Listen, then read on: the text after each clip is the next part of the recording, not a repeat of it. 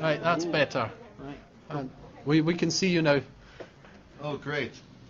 I think we'll have to. Okay, I can see you also in the room.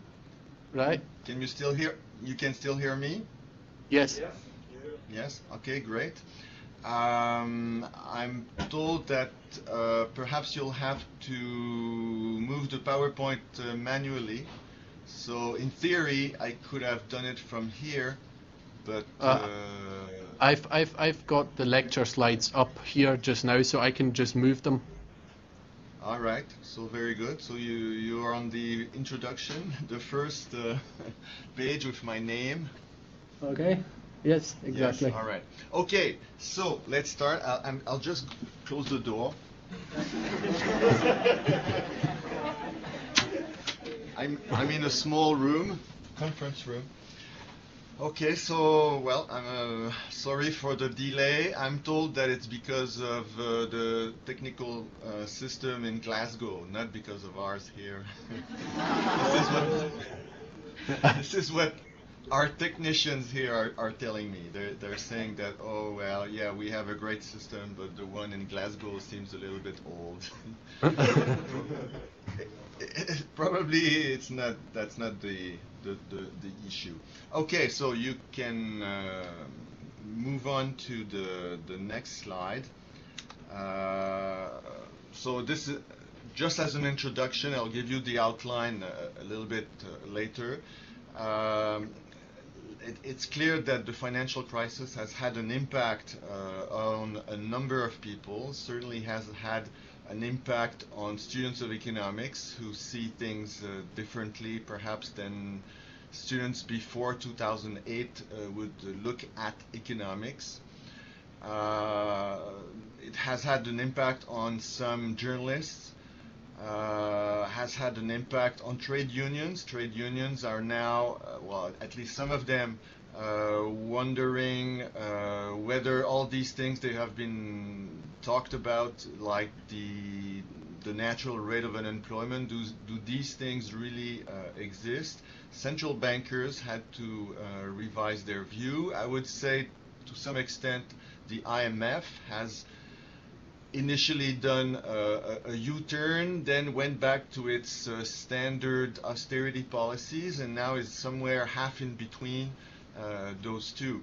So all these people have somewhat changed their view of looking at economics, but looking at the next slide, I think we can say that the European Commission has not changed its views. And I think it's fair to say that most economics professors have not changed their views either. I mean, if I think about my own departments, I don't think much has changed. It is true that there are some people, some of my colleagues in other universities who have changed somewhat their views. I have in mind a colleague who is at McGill University, who has created last year a course on financial crisis, asking the students to read books by John Kenneth Galbraith, for instance, The Big Crash, or a book by, or articles by Minsky, for instance. So there is a little change, but not much change going on. And if you move on to the next slide, here I have a quote by Willem Buiter, which was written in 2009. Buiter is a well-known professor. He was also a member of the Monetary Policy Committee of the Bank of England. And as you can see here with this statement, he certainly doesn't think much of what is being taught in graduate programs across North America. He thinks it has been, the last 30 years have been a big waste of time, and that economics is not something that keeps progressing always to the better, but in fact that the last 30 years have been going in the wrong direction. We're not improving macroeconomics. So moving to the next slide, Where could we go? And I think your organization is certainly on the right track. We've got to find some way of changing how economics is being taught in economics departments.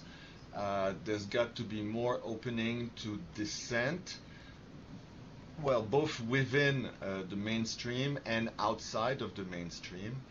I think there's got to be less emphasis on techniques, more emphasis on institutions, on the history of economic thought, on economic history.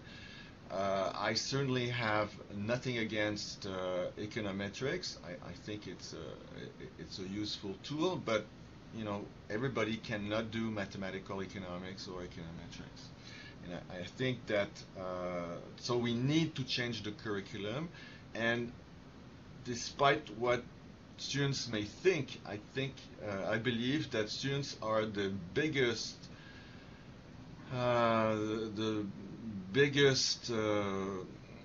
the strongest element to change the curriculum, in the sense that, you know, it's unlikely that professors on their own will do it. It's students that must put the pressure on the departments to change what is being taught in economics department.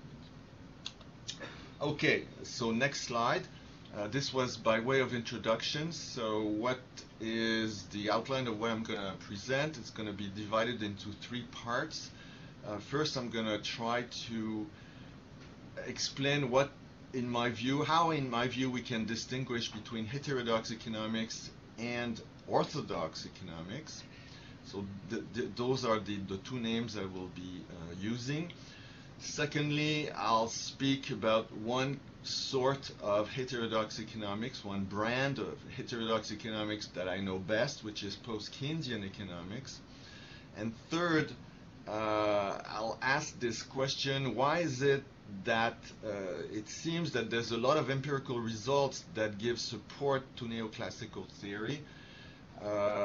So how can that be when it seems that many of the assumptions of neoclassical theory are not correct or completely unrealistic? So those are the 3 parts. I'm not if I cannot get to the 3rd part, too bad, but so we'll see. How much time? I mean, now I see it's 12 past. Until when should I speak, and how much time do you want for questions? I don't. Maybe. What? Yeah, maybe until like 7 o'clock. So that would be what, 3 right. At your end. Aye.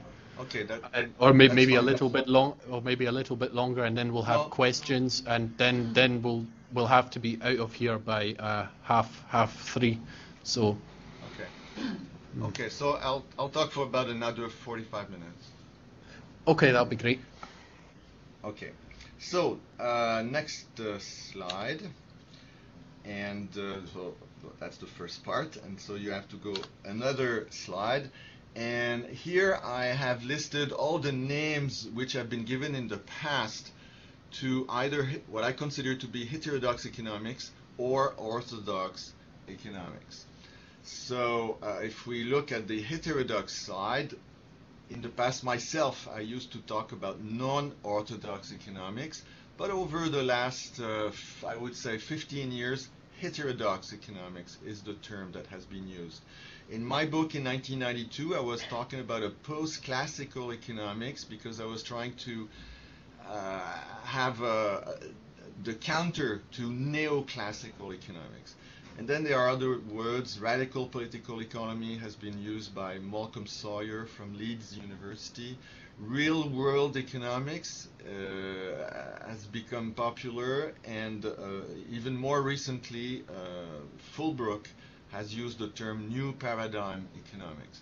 So then on the other side, on the orthodox side, that's what we usually call the mainstream or the dominant paradigm, or neoclassical economics, to some extent you can also say marginalism, and Fulbrook has used the term old paradigm economics. So some people, some of my colleagues who are more into methodology try to make distinctions between neoclassical economics, the mainstream and all that, but I'm not really convinced that the dominant paradigm or the mainstream is not neoclassical economics anymore. I think that we can use all these terms as synonyms. Next slide. So who are these heterodox schools in economics? And there's a lot of them. Some of them are smaller schools, others have a large membership. I've put the Post-Keynesians and the Straffians first because this is basically what I'm going to talk about. But I would say that the two biggest schools in terms of numbers right now are the institutionalist, or what we call the old institutionalist, to differentiate them from, say, neoclassical and institutionalists. And then the second one is the Marxist, which since the 1990s prefer to be called radicals, although with the crisis in 2007-2008, Marxism is much more popular than it was both for in economics, in sociology, in political science, and so on. So there's a return, there's a comeback of Marxism in different departments. Then there are others. I mentioned development structuralists who mainly come from Latin America. In France, they have the French Regulation School, which is a mixture of Keynesianism and Marxism. The French also have a school called the School of Conventions. Circuit theory is something that came out of France, came out of Italy as well. And then other groups like feminist economics also has the same basis, I would say, as these other heterodox schools. Ecological economics is also part of heterodox economics, and in fact, I mean, I've written just a little bit about this, and I've argued that ecological economics and also feminist economics has the same, what I call, presuppositions. And there are many others. You can see down on the PowerPoint. You even have Gandhi economics, Gesell economics. And then there's the question about, what about neo-Austrians? The Austrians, neo-Austrians, are they heterodox? Usually they call themselves heterodox economists, but I've put a question mark because I'm not really convinced that they should be put in the same grouping as the other heterodox schools. And also with the financial crisis, neo-Austrians have also become highly fashionable on the web. They are very active. Okay, so we can move to the next slide. And here I am trying to picture a little bit how it looks like in macroeconomics. So I'm not talking about microeconomics, but this is only macroeconomics. So on the right-hand side, I've put the neoclassical school. On the left-hand side, I've put the heterodox schools. I think it represents to a large extent the political views of these two groups of authors, and Keynes is somehow in the center because Keynes has had influence both on what we could call the old Keynesians and the new Keynesians, and it has had an influence on the heterodox side. The post-Keynesians certainly, well, that's why they call themselves post-Keynesians, have been influenced heavily by Keynes, just like the old Keynesians, people like Paul Samuelson, James Tobin, Robert Solow were also influenced by Keynes. Right, as you know, Keynes was in Cambridge, so his first followers were from Cambridge, so they were called Cambridge Keynesians, and that gave rise to the Post-Keynesians. Then you also had, among the other heterodox authors who also do a lot of macroeconomics, are the Marxist authors, or the radicals. So they were much less influenced by Keynes. But when you look at the new, if you want, the latest generation of Marxists, which in the US call themselves radicals, and in France, I mean, they're perhaps most active representatives in macroeconomics is the French Regulation School. Those newer Marxists, so to speak, are being influenced both by Marx, as I was saying before, and also by the Cambridge Keynesians. There's a lot of relationship. I mean, the kind of work that they were doing looked very much like what the Cambridge Keynesians were doing. So that's the picture for macroeconomics. And then, of course, you also had on the mainstream side, the neoclassical side, you had the monetarists, and now what is called the new classicals. And I don't know if you can see down here, there's a little line, that dotted line that puts together the new Keynesians and the new classicals.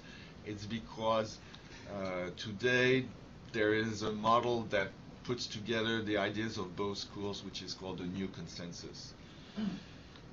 Right, so we can move to the other slide, which I think is important. So you have these nice colors.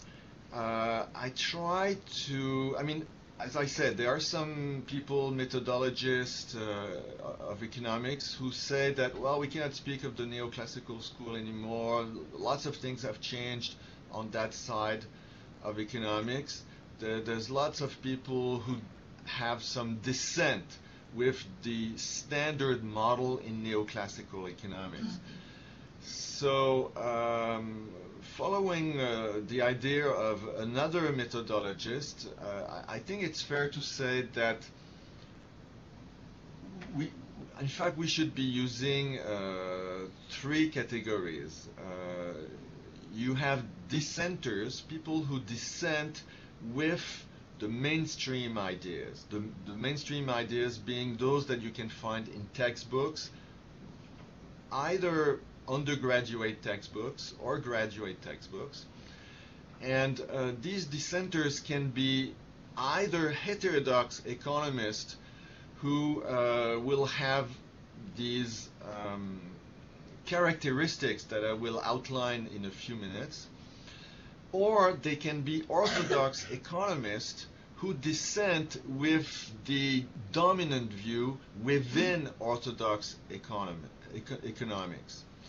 So this is why, if you look here, you can see the dissenters can be either heterodox in red, or can be in this different green color here, part of the orthodoxy, but they dissent from the mainstream.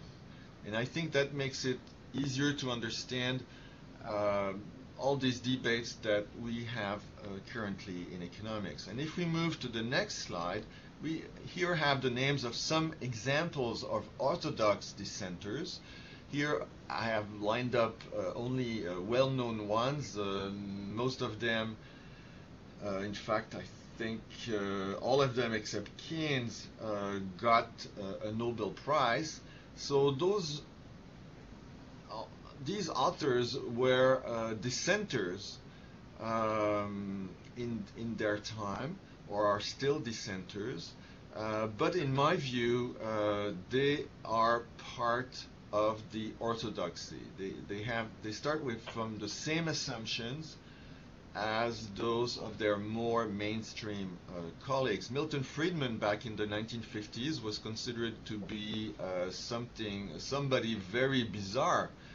he was, he was truly not part of the mainstream. His ideas were considered to be, the Americans say, considered to be in the left field, because in baseball, when you play in the left field, you never get any balls being batted in your direction. So Friedman, although he was completely to the right on the political stand, was considered to be in the left field when it came to ideas. Paul Krugman also, I think, would be considered as a dissenter, because most of his colleagues, neoclassical colleagues, would not agree with all the blogs that he writes for the New York Times. William Vickrey got the Nobel Prize. Unfortunately, he died the next day as he was driving to give a conference. He had a heart attack. And it's very unfortunate indeed, because in the last 5 or 10 years of his life, he had become a post-Keynesian economist. But of course, he got the Nobel Prize for his previous neoclassical work. Herbert Simon is also a good example. I think he initially was certainly considered to be part of the orthodoxy, but in his later years, he was a total dissenter, and I would put him among the heterodox. Okay, we can move to the next slide. What do these heterodox schools that I mentioned before, what do they have in common? Well, first we might say that there seems to be a lot of schools, in part the reason being that different schools of thought among these heterodox people focus on different fields. So to some extent they seem to be different, but it's mainly because they are interested in different issues. But in my view, all these schools have many things in common, and these things are called presuppositions by the philosophers of science. And in the next slide I will mention 5 of these presuppositions, which are things that cannot be questioned. You either it's there in the background, or it is something that you, as I said, that you don't try to question. You just take it as a given. So next slide. What are these 5 presuppositions? So I have lined them up, 5 of them. And I give the heterodox school presupposition, which corresponds, say, to method, and then on the other side, what I think is the method of the orthodox schools. Now, I should say that 4 of these 5 presuppositions I've put down already. About 25 years ago, it was around 1989 or 1990, I was asked to make a presentation at a department of philosophy where they had a group working on the philosophy of science, and they asked me to present to them what is post-Keynesian economics. So I wrote a long paper. Philosophers, I'm sure, liked it because it was very long. About 40 pages. So I made the presentation, and then I was asked after the presentation to write a short 4-page summary for their bulletin. So I found it was very hard in 4 pages to summarize, well, what is post-Keynesian economics, but on the other hand, I thought, well, it seems to me there are those 4 features which identify pretty well everything about heterodox schools, that heterodox schools have in common. So, if we look at the heterodox school, I would argue that realism is an important presupposition. Holism or organicism, which is versus the other side, which is atomicism, would be the second one. Then about rationality, I would argue that Post-Keynesians and the other heterodox schools have a reasonable rationality, or what some people call an ecological rationality, whereas it seems to me that the neoclassicals in their models always start with some hyper-rationality. And then, what is the economic core of heterodox schools? And I would say, well, basically it's tried to explain production and how the economy can grow, and it's based on income effects. Whereas on the other side, if we look at neoclassical theory or the mainstream, scarcity is the crucial thing. And then recently I have added this fifth presupposition, which is more on the political side.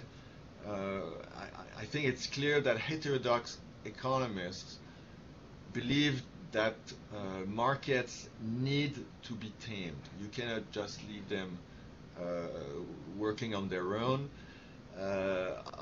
They are too unstable.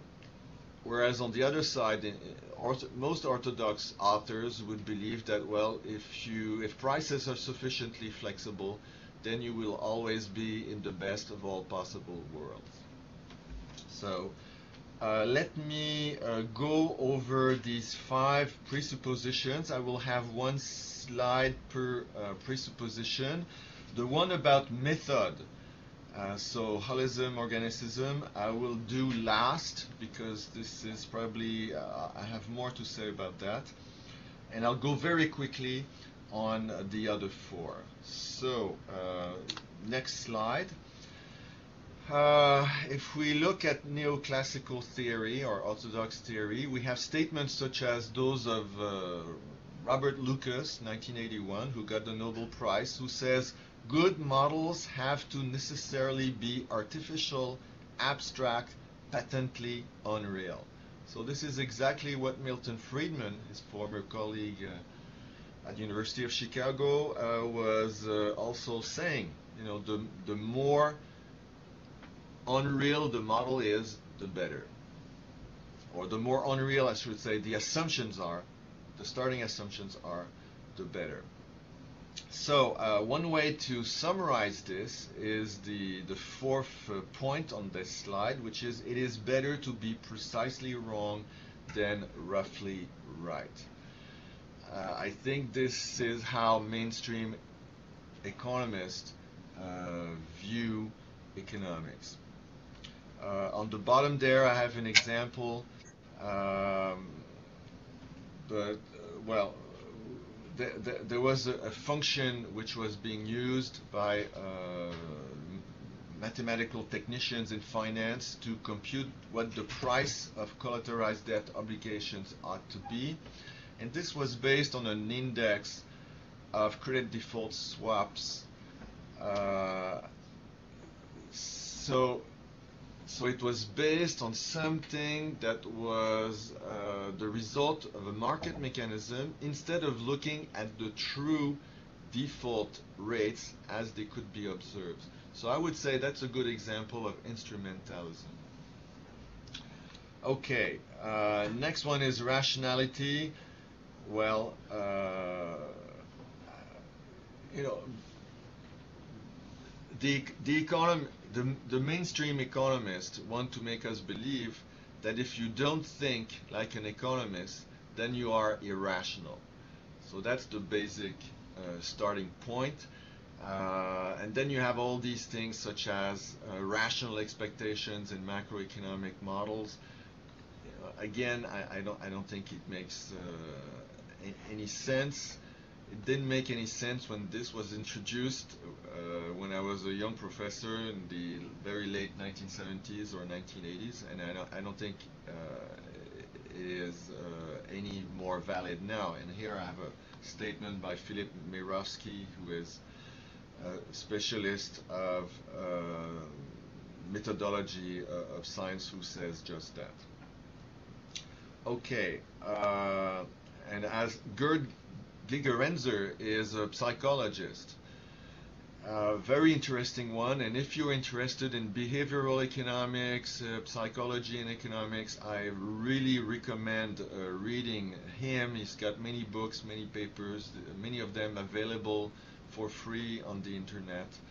And he says a systematic deviation from an insane standard, the insane standard being thinking as economists or mainstream economists would like us to do, should not automatically be called a judgmental error. So this is at the same time a criticism of new behavioral economics. Okay, scarcity versus production. This is probably easier.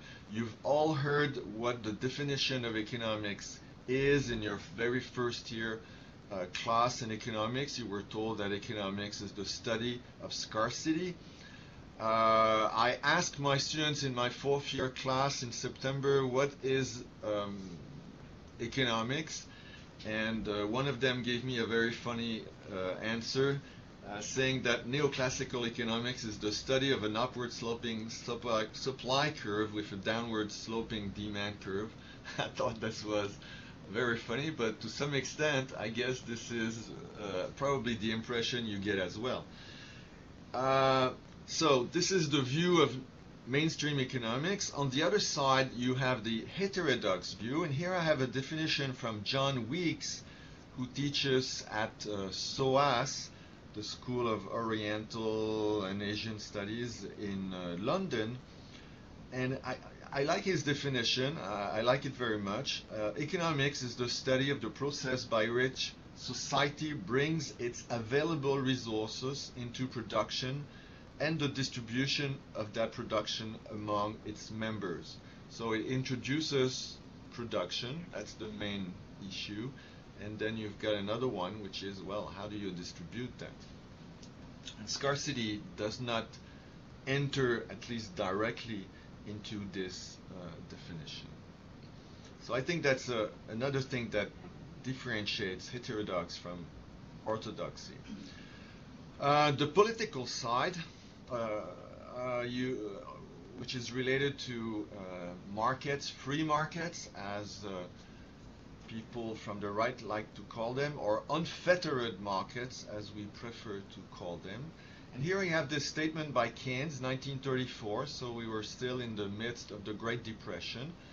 And Keynes is very clear about how he divides the two groups of economists. On the one side are those who believe that the... Have you changed the... do you have the proper... Yeah, sorry, okay. On the one side are those who believe that the existing economic system is, in the long run, a self-adjusting system, though with creaks and groans and jerks and interrupted by time lags, outside interference, mistakes. So this is exactly the description of new Keynesians today. This is exactly what they would be saying. On the other side of the gulf are those that reject the idea that the existing economic system is in any significant sense self-adjusting, and I would say that this is fairly well a good representation of what is modern heterodox macroeconomics today. Okay, next slide. So maybe this is one that I find very interesting, and I hope you will too, which is that one cannot do macroeconomics just by starting from the single individual. You cannot say that what is true for an individual is necessarily true for the whole society. So those are what we call macro paradoxes. Sometimes it's called errors of composition. And the best known one is the very first one, the paradox of thrift, identified by Keynes in the General Theory 1936, which says that, well, if you have a higher saving, it doesn't mean that you're going to have higher investment, and in fact it means that you're likely to have lower output. So that's the first paradox, the paradox of thrift. And I've taught first year a couple of years ago, and I found out, looking at all the textbooks, that the paradox of thrift is not even in textbooks anymore in first year. But during the financial crisis, it was certainly an issue. I mean, on the one hand, you had all these households which were in debt, and on the other hand, you did not want all the households to start saving, otherwise consumption would go down and the economic activity would be going down. And there's a whole list of other paradoxes, paradox of costs, identified by, in particular, Bob Rowthorne at Cambridge in 1981, which says that if you have higher real wages, it may lead to higher profit rates, and not necessarily to lower profit rates. If you're the only one, the only company that raises real wages when nobody else is doing it, it's true that it's going to reduce your markup. It's likely to reduce your rate of profit. But if all firms together raise their real wages, this is likely to lead to higher profit rates. And other paradoxes, for instance, the paradox of liquidity, which was mentioned by Sheila Dow, who used to teach at Stirling University in Scotland. And back in 1987, she was arguing that efforts to become more liquid would be transforming liquid assets into illiquid ones. And this is exactly, again, what we observed during the financial crisis. The paradox of risk, which was identified by a Minskian, a follower of Minsky, back in 1980, where you are being given, through all these credit default swaps, you are being given the opportunity to protect yourself, and you think that you now have less risk, but in fact Vosnilower was arguing that this indeed would lead to more risk overall. And again, I would argue that this is exactly what happened during the financial crisis, and this is why it's important to have this holistic understanding of economics, which you cannot get if you construct macroeconomic models built on micro foundations where you have a single representative agent. Okay, and there are other paradoxes which perhaps if you can ask me later, because I see that I'm starting to run out of time. Edward Fulbrook, in a recent short paper, has identified, so that's the next slide, has identified 10 presuppositions of the new paradigm, so heterodox economics. I listed them here. It's got 10 of them, and 5 of them correspond to the 5 that I have identified previously. So he adds to this pluralism, believes that heterodox economists are more pluralistic. Perhaps, I'm not 100% sure. Anyway, so I'll move on to the next slide, where I try to sum this up. So, so to sum up, all I want to say is that all these different schools of heterodox economics, they do have things in common. They can be distinguished from the way mainstream economists or orthodox economists think.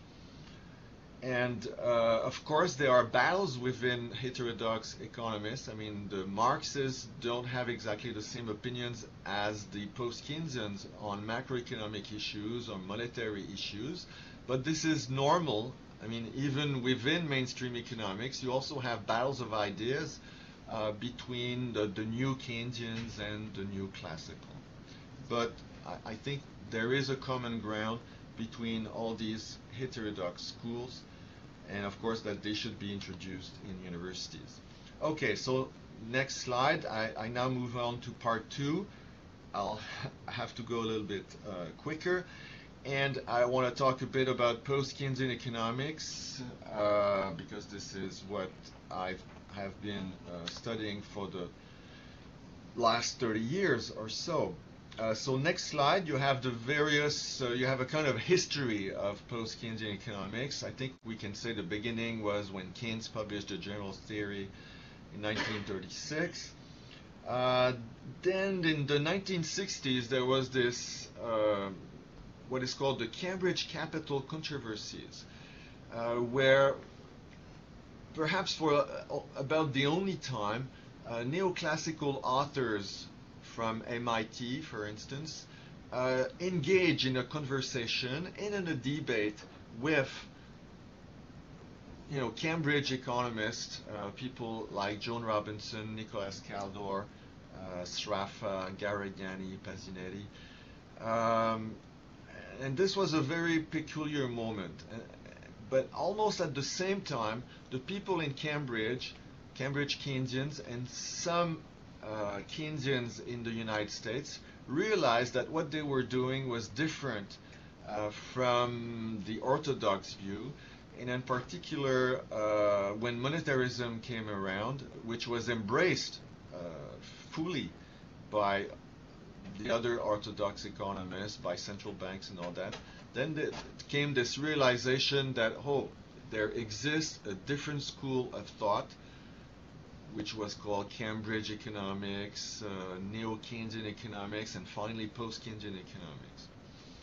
Then in the mid-1970s, 1980s, there was the belief that, perhaps neoclassical economics can be overcome. So this is why it's called the Romantic Age.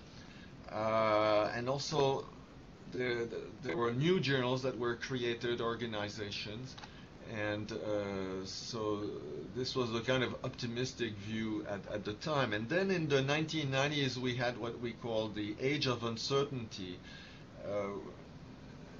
which I think was a bad turn that post-Keynesians took. I think there was too much talk about methodology. I have nothing against methodology. I've just spent 30 minutes talking about methodology, but we certainly don't want a majority of students or professors working on that. I mean, we have to develop models, do empirical work, and so on.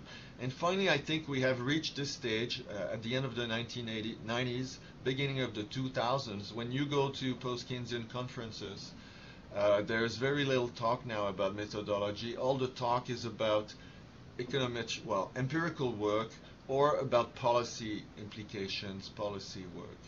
So I think this is going in the right direction. Okay, next slide. What is the link between post-Keynesian economics and all that I have been talking? Well, I would argue that post-Keynesians adopted these 5 general heterodox presuppositions that I've been talking about. There's no question about that. So what's the difference between post-Keynesian economics and the other heterodox schools? So that's the next slide. Specific post-Keynesian presuppositions.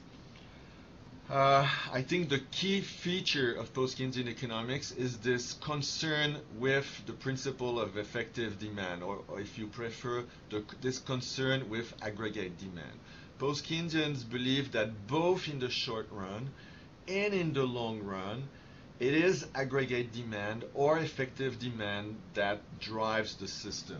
So, of course, there are some periods, or in some countries, it might be the case that the supply side will be the constraint, or it may also be the case that it's the external side that is the constraint, in the sense that the country is importing too many goods, has a trade deficit, current account deficit. This is creating problems eventually. But even that is a problem more from the point of view of aggregate demand than from the point of view of the supply side. So this is really key, and key also to this idea is that what drives the system is either the consumption by the households or the investment of firms. It is this that creates the saving that eventually finances the investment over the long run. So it's this causality which is very important, that investment causes saving. And again, during the financial crisis, you could see that neoclassical economists were very much embarrassed because their long-run models keep saying that you need to encourage saving for the economy to grow faster, but on the other hand, you didn't want everybody to stop consuming so that the economic activity would fall at an even lower level. The second important presupposition, or specific post-Keynesian presupposition, I think, is this idea of the irreversibility, I'll say it with a French accent, of time. I mean, what the post-Keynesians always emphasize is that we need to have a story, or we need to have a modeling that explains how we move from the short run towards the long run. We just cannot assume that we are in this imaginary long run. We've got to provide a story, and this is called the traverse. So it's the path that gets you from, say, one equilibrium, a starting position, to the end position, which you may consider to be an equilibrium or not. So all these things like multiple equilibria, path dependence, are important for post-Keynesians. Kalecki keeps saying that there is no independent long-run trend, that this long-run trend is the result of the evolution of what happens in the short run. So this is quite in contrast with, certainly with the mainstream view. Just think about the solo growth model that probably most of you have seen in first or second year. If you're asking me what's the difference with the Marxists usually believe that, just like the post-Keynesians, that aggregate demand is important and relevant in the short run, but Marxists usually would argue that over the long run, the supply side takes over. So that would be the difference between post-Keynesian and Marxist or radical macroeconomics. Okay, we can move to the next slide.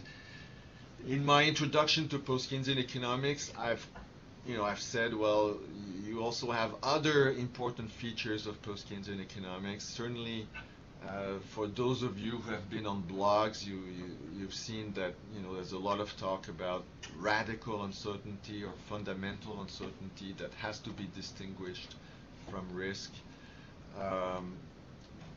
There's this emphasis that we are not in a barter economy, that money and credit are there from the very start, that this has to be introduced in models. Institutions are important, and also alternative microeconomics. Just to give an example in the next slide, here's an example of how post-Keynesians see cost curves at the level of the firm. And so what you can see is that the marginal cost curve, or the average variable cost curve, is flat up to full capacity. And it's only after that that marginal costs start to rise. And therefore, this means that unit costs fall up to this full capacity. Full capacity is what you normally produce if you were at full capacity, if you were producing at 100% of what you can do. But of course, you can produce more than that if you have overtime, if you don't close the plants or the company on Saturdays and Sundays. But in this case, you would be around here. You would be, so if what post-Keynesians are saying is that, all right, all these upward sloping marginal cost curve, this is true, but it's a special case. 95% of the time, all the firms will be in this area, in the area where the average variable cost, or what we call direct unit costs, are flat. So this is a good example, and all the evidence shows that this is the case. There was a there was a survey done by Alan Blinder when he was at the Fed, where he asked 700 firms, what is the shape of your cost curves, your average variable cost curve, and 90% of the firms said, well, it's either flat or downward sloping, which is exactly the opposite of what you will find in textbooks. So this is also important when we talk about what's the impact of higher economic activity and so on. There are at least 5 strands of post-Keynesians. I'm running out of time here, bad timing. Well, for instance, Sheila Dow from Sterling University, I would put her in the fundamentalist or financial Keynesian side. Giuseppe Fontana, who used to be the chair at the Department of Economics at Leeds University, I would also put him here. But Malcolm Sawyer, who was the chair before Fontana, I would put him among the Caleskians. So you have these 5 groups. The institutionalists, perhaps some of you have heard about modern monetary theory, MMT, with Randall Wray in particular. So I would put this group with the institutionalists, meaning that they are they study institutions very closely to know better how the economy is functioning. And in particular, John Kenneth Galbraith and his son, James Galbraith, that's why I put 2X here, would also be part of these institutionalist post-Keynesians. My former co-author, Wynne Godley, I would put him in the Caldorians. Okay, and then I say some authors go across the various strands, and I would put myself in that last group here, meaning that I think, I appreciate all the work which is being done by these 5 strands. Okay, next slide. So I'm going to try to say, who's afraid of neoclassical economics? So it's like, who's afraid of Virginia Woolf? Or why do neoclassical theories always seem to be supported by empirical evidence? So let's jump a couple of slides. Let me say, okay. Okay, here, are you on the another theoretical construct? Yep. Yeah, okay, so, well, post-Keynesians reject the idea of this neoclassical production function which is well-behaved with a first derivative which is positive, second derivative which is negative. That's part of the Capital Cambridge controversies. Let's go to the next slide. Cambridge, UK versus Cambridge, Massachusetts, because MIT is in a city called Cambridge, which is on the other side of the river from Boston. And usually, if you're a neoclassical economist, you believe that the labor demand curve is downward sloping if you have the real wage rate on the vertical axis and labor on the horizontal axis. But what was shown during the controversies is that if you take a model with fixed coefficients, fixed technical coefficients, a kind of Leontief model, and if you change the technology in a continuous way, well, you can either obtain a labor demand curve that has this shape, or you could obtain a labor demand curve that has this other shape. So the standard shape, which is assumed in neoclassical theory, is the result of a very specific model. As soon as you go beyond 2 sectors, this labor demand curve does not necessarily have the shape which is assumed in standard economics. So the next slide, what was the response of neoclassical economists to this? Well, one response was, I have faith. So that was one response, but that didn't look too good. So the next response was to say, well, when we do regressions on the neoclassical production function, the Cobb-Douglas production function, if we do it properly, it works. We get a high correlation coefficient, and it seems to work. So the response to that is that in reality it seems to work, but this is because if you take a Cobb-Douglas production function and you differentiate it, the mathematical equation that comes out of that is not much different from taking the national accounts and differentiating the national accounts through time. And there's a book that has recently been written by Jesus Felipe and John Maccombie. Maccombie is at the University of Cambridge. The book is called Not Even Wrong. Meaning that neoclassical theory and the production function is so wrong that you can't even say it's wrong because it is so wrong. And John Maccombie, in a paper in 2001, did a little experiment.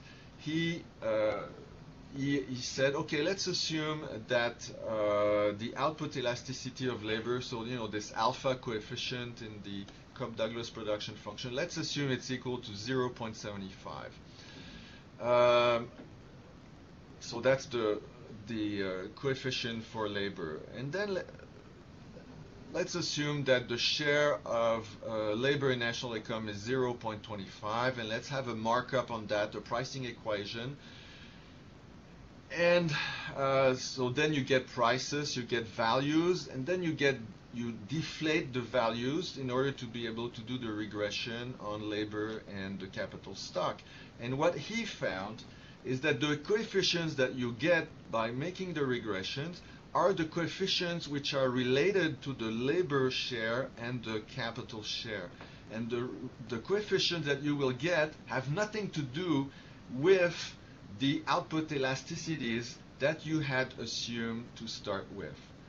So this is a demonstration by ad absurdo that what all these regressions are doing, they are not computing output elasticities, they are computing the wage share or the labor share and the capital share. And I highly recommend the book to you, and I explained that to my colleagues in a workshop once 5 or 6 years ago, and the response of my colleagues was, well, I have to keep doing what I'm doing because otherwise I will not be able to do anything.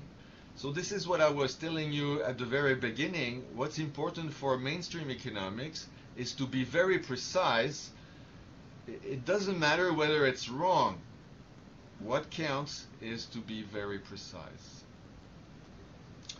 I had a couple of other things. Okay, maybe one more thing. Go to the next slide. Further issues, publication bias. So do you get to this slide? Yep, got it.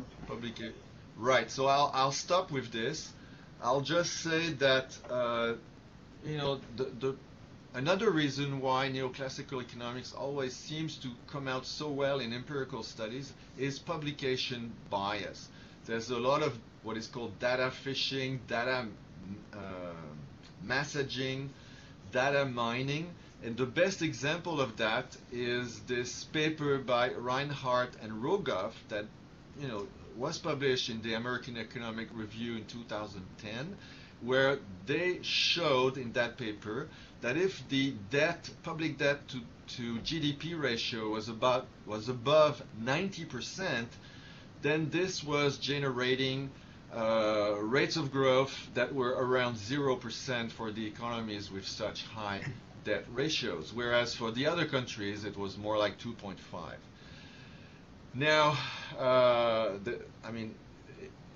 it became a scandal because last year a couple of students with their professor Robert Pollin, and the paper is now published in the Cambridge Journal of Economics 2014, they got all the original data, they found coding mistakes, omitted entries, and a very funny way in which all the countries were being weighted.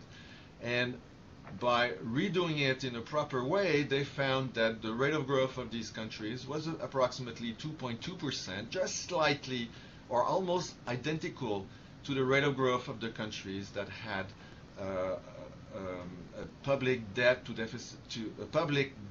GDP ratio that was below 90%. And by the way, when they sent the paper to the American Economic Review, the American Economic Review said, well, no, we don't publish papers responding to papers published in the papers in proceedings of the American Economic Review. So I would say that there's a lot of work being done to see whether there is bias in the research which is published. In particular, this fellow here, Tom Stanley, has done many papers looking at that, and indeed he has found that there is severe bias in at least half of the fields in economics, meaning that only results that seem to give a certain support to certain views get published. So that would explain why, although neoclassical economics, in my view, is completely unrealistic, this explains a little bit why empirical studies would seem to always confirm what some views of neoclassical economics. For instance, the view that if you raise real wages, this will diminish employment. Well, now there's more controversy about that over the last 10 years, but that's one of the fields where there is a lot of publication bias. So I'll stop here, and thank you for listening to me, and now I'm going to listen to you and your questions. All right, well, thank you very much for that. We've got a microphone here, which I'm just going to try and switch on and pass around. So, okay, we'll just take about 5 questions. Yeah. And we'll just say the questions first, yeah? Sure. Yeah. Does anybody have any questions? There's one up there. Thank you, Professor, for your interesting speech, talk. I've got one quick question. Do the post-Keynesian, because I'm kind of new to post-Keynesianism, I wouldn't consider myself a post-Keynesian, but is there a kind of explicit theory of value that the post-Keynesians stick to? Because I know the Marxists would adhere to a kind of labour theory of value. Is that the position taken by the post-Keynesian as well? Thank you. Anybody else? Shall we? Yeah. Shall we? We'll maybe just collect a few questions. Yeah. Okay. And that one's meant to be better. Okay. Can you hear everything? Did you hear that question? I heard it very well. Yes. Okay. We'll use this then. So you want do you want to have 3 or 4 questions in a row? Do you want me to Yeah. answer We'll each? Yeah. we'll just collect a few more. Anyone? All right. Alberto. Oh, this is not a student.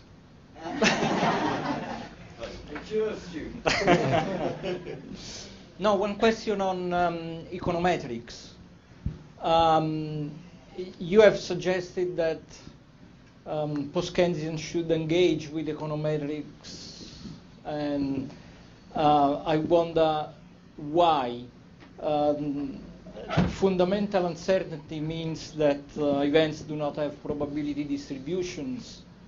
So I'm not so sure why we think that engaging with econometrics would present evidence that is in any way compelling. Yeah. Okay. Good question. You mentioned a whole series of paradoxes, but one commonality seemed to be that they reflected fallacies of composition. Is that a fair comment? Yes. Well, I did say that those paradoxes are also called sometimes fallacies of composition. Yes, you're right.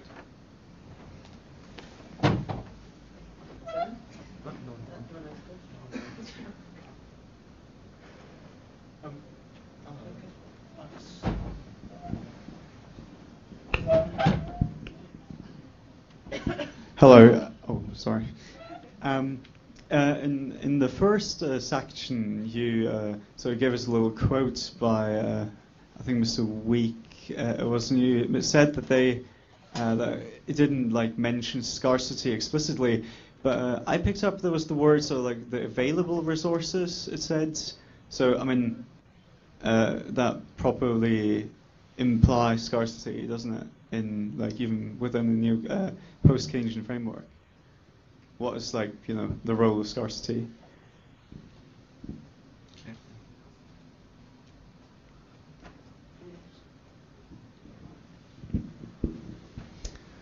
Hi there. You initially said that the post-Keynesian economists, they support the idea that consumption and investment both are compulsory for growth, for production. But at the end, you also said that they are against the Cobb-Douglas production function, which is output is equal to capital accumulation and labor, if not wrong. So investment eventually leads to capital accumulation according to this function. So aren't these ideas contradictory, that post-Keynesians are one side supporting investment for growth and then they are discarding this production function? I'm just going to ask one question. Yeah, sure. I'm guessing I need to turn this way. So I think it's normal that crashes, everybody sort of agrees that these economic crises are part of the capitalist system, and these crises have been occurring for, I don't know, the past 2, maybe 3 centuries, maybe 2 centuries. What makes this crisis so different? And if there are these obstacles in integrating post-Keynesian ideas, what will ever make them mainstream, if that makes sense? That's it. We'll just have answers Yeah. to that then, just now. Aye. Right. Okay. Well, thank you for these very interesting questions. Yes, is there a theory of value in post-Keynesian economics? Well, one could say that basically the price in post-Keynesian economics depends on the unit cost to which is added a markup, and this markup will depend on several things, and different post-Keynesians disagree on the most important factors that have an impact on the markup, but certainly the capital to output ratio will have an impact. The target rate of return will have an impact on the markup, and then what determines the target rate of return? Is it the rate of interest? Is it the rate of growth of the company? So that's one way of answering. And then on the other side, you have what I call the Sraffian strand of post-Keynesian economics, which to some extent is a critique of the Marxist labor theory of value. So this strand recognizes that there is an interdependence between all the sectors, and that of course the prices in one sector will depend on the prices of the other sector. Part of this Sraffian strand is Luigi Pasinetti, and who is someone who is about 75 years old now, who was very much involved in those Cambridge controversies. And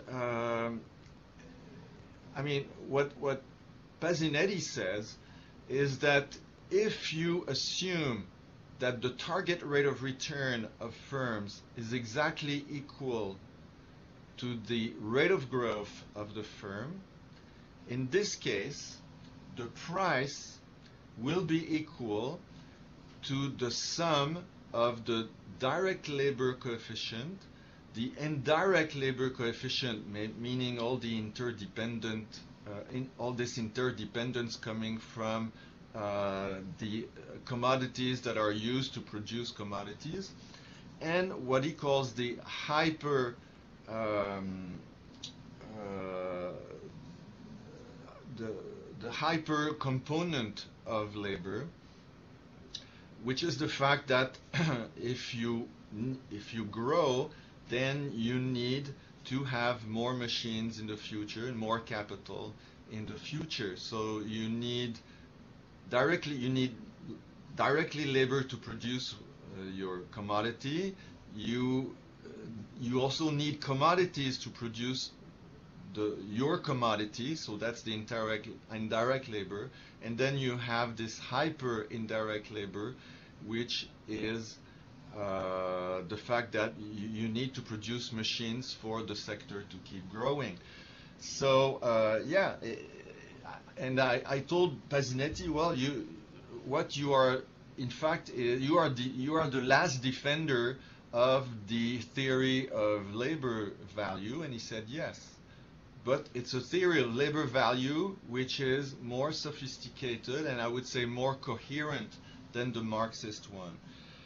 Maybe I can link that to the fourth question. The question was about the production function and investment. There's no incoherence here. I mean, as I said, the production function in neoclassical economics is simply saying that output is a function of labor and machines or capital, and it has some features and characteristics. I mean, you learned that in first year, and all I'm saying is that, and you have these substitution effects that come in, and all I'm saying is that you cannot use these regressions to provide support for this neoclassical production function. I mean, I have nothing against. Of course, we need investment if we want to grow, and also that's another issue. Ecological economists would argue that we don't need to grow; we need degrowth.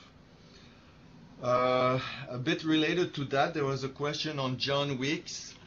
Well, if you go back, I've told Severin that he can distribute to any of you the PowerPoint if you want to have it. He can send it to you. I don't mind.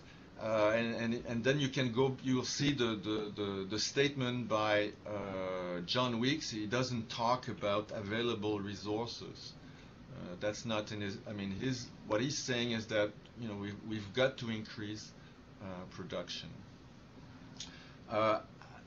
If you also go back to the shape of the unit cost that I had when I presented the microeconomic view of the firm, you'll see that it's flat. So and firms are usually producing around 80% of capacity. So I think that at least in the developed world, we can always produce more. There's no scarcity in that sense. Almost all industries function at 70, 75, 80%, 85% of capacity.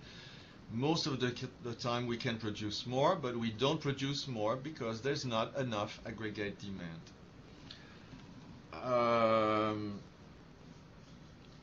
Right, there was the question about econometrics and fundamental uncertainty. So this is certainly it's a part of the many issues where there are controversies among post-Keynesian economists. So, for instance, Tony Lawson, who is teaching at the University of Cambridge, is very, very skeptical of any use of econometrics for the reasons you just mentioned, fundamental uncertainty and all that. I don't take this position. I mean, all heterodox economists are aware that econometrics is a game. It's a game that has to be played. It's a tool. It's a tool of rhetoric. I mean, if you try to convince somebody, econometrics is one of these rhetoric tools that can be used. And I agree that when we're dealing with time series, I mean, you just change one, you remove one observation or you change a time lag and you'll get completely different results. I completely agree with you. But there are other fields. I've done work on the salaries of ice hockey players in the National Hockey League.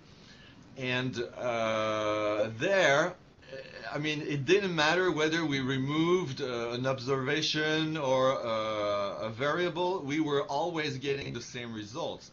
So econometrics can be quite good in some circumstances. In others, it is really soft empirical analysis. I think, oh yeah, and the last question was, is the crisis any different this time? Oh, I see a little sign here saying 5 minutes remaining. Is this crisis any different from previous ones? And I would say that very interestingly, it is very similar to the one we had back in 1929, 1930. I mean, to some extent, you could say that there were two important changes in the 2000s that also occurred in the 1920s, which is that there was a big increase in income inequality. That's number one.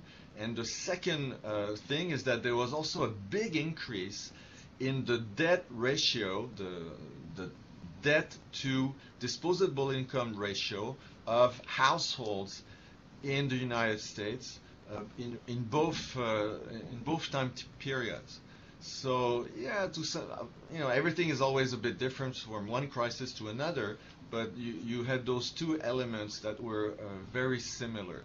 And the third one, I think third element which always appears, and that was pointed out by John Kenneth Galbraith, is that when you are in the upswing, everybody believes he or she is really smart because he or she is making a lot of money. And this is what happened in the 1920s, and this is what happened now. So, people take too much risk and so on. Right, so I'm waiting for more questions. Well, seeing as we've only got 5 minutes remaining, shall we take one more question? Or if there is one more no. Well, maybe I think there are other people out there waiting to get into this room. So. All right. Can we have a big round of applause?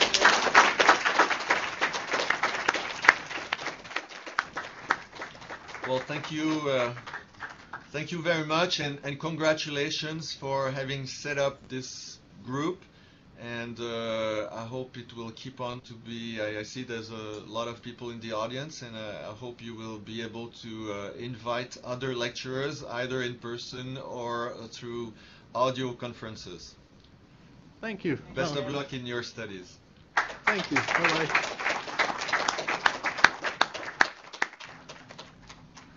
Right.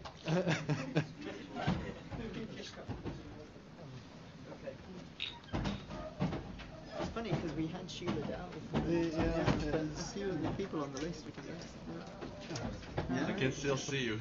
Bye-bye. So which one is Severin? That's me. Hello. All right. Your conference is scheduled to end in 2 minutes. There we are, 2 minutes. Good.